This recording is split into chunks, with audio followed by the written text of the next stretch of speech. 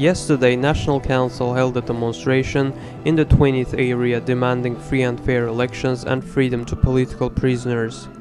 The presenter of the demonstration was the member of National Council, Liberal MP Ibrahim Ibrahimli. The chairman of the Popular Front Party, Karimli, stated that all of the classes of society were represented in the National Council and that Rustam Ibrahimbekov was nominated as a single candidate of it. We demand fair elections. If the government planned for fair elections, it would never dare to announce that the houses of another 60,000 people were going to be destructed, said Karimli. According to him, the present regime ruins education and healthcare, also loots people's wealth. He stated the importance of changing the current situation in the country, but said that the National Council of Democratic Forces is going to achieve this through a peaceful way. Leader of the Musavat Party, Gambar, said that August has always been a lucky month for national movement in Azerbaijan, such that the establishment of the Popular Front in 1989 and the national movement, which began in the August of 1991, led to the fall of the Communist Party and achievement of Azerbaijan's independence.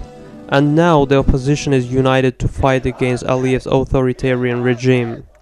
We are going to support the single candidate Rustam Ibrahimbekov till the end, said Gambar. At the same time, according to him, the National Council will make other decisions too. Another member of the intellectuals will be nominated for candidacy during National Council session on Monday.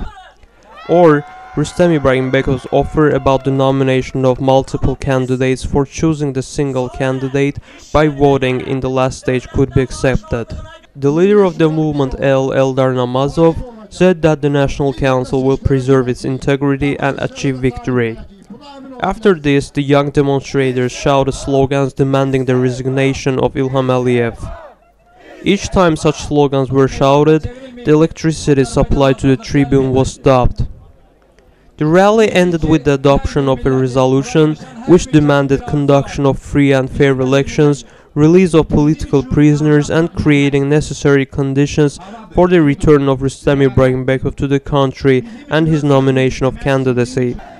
The document also urged the president to provide clarification on his family members' offshore businesses, to punish the corrupt public officials, and to stop violation of property rights. A group of women who were mothers of soldiers who died in non-combat circumstances were stopped by the police and driven away in a bus. They were blamed for holding up their sons' photos at the rally.